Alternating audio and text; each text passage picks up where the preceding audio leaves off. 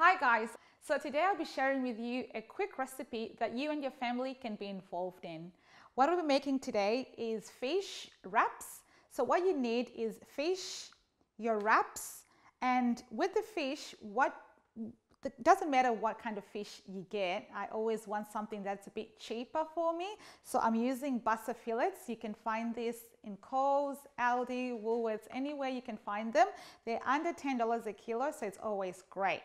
With the wraps, I went for something a bit colorful, still pretty cheap, and also the benefit or the advantages of this is that the wrap is already flavored.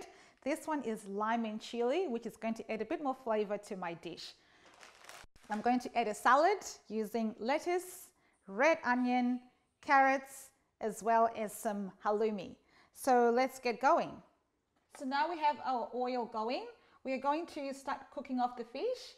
So my fish has been marinating in zimi sauce, which is now my go-to for marinating. You're more than welcome to use whatever you like.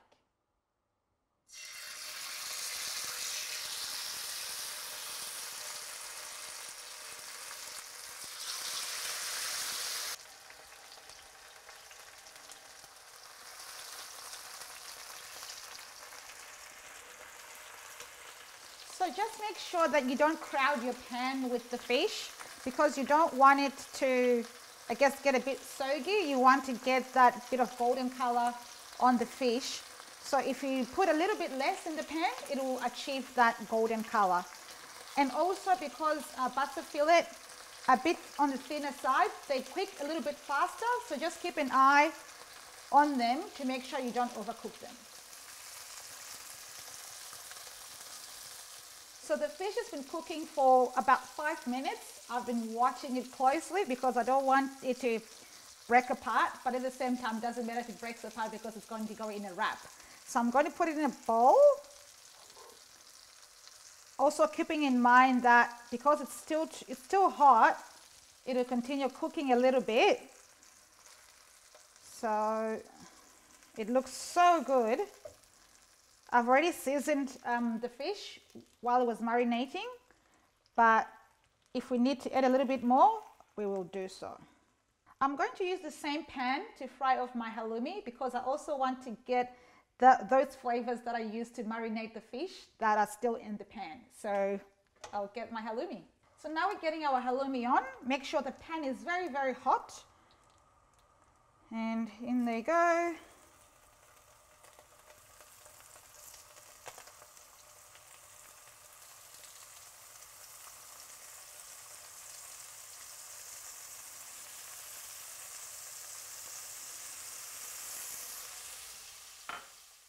So our halloumi is ready. It will look a little bit like this. So now we've got everything ready and it's time to assemble our wraps. So I'm not here to settle a debate about how to wrap these wraps. I'm just going to wrap it how I like it and how I make it secure. So let's get wrapping. Okay, so the first thing I'll do is put my mayo down there. I was going to add a little bit of chili into the mayo, but I realized that the wraps already have a bit of chili, so I'm not going to add more. So like I said, I'm not here to settle the wrapping debate. So what I like to do is I don't put anything down here. I like to put everything a little bit further up. And the next thing I add is the lettuce to create a nice comfy bed for the fish. And I will add the onions. Some people like them a bit fried off. I don't mind them either, so I can have them fried or raw, it doesn't matter. Bit of that carrot. I'm loving the colors here. Can't say the same about the weather at the moment. And now I will add maybe the halloumi. I love halloumi.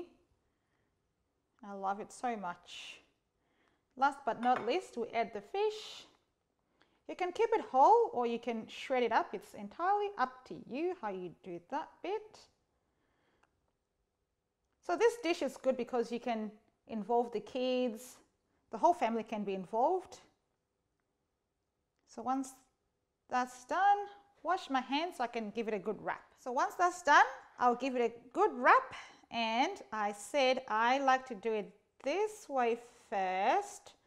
That way I will not have anything falling out of the wrap, and then bring this side in, and then bring this side in.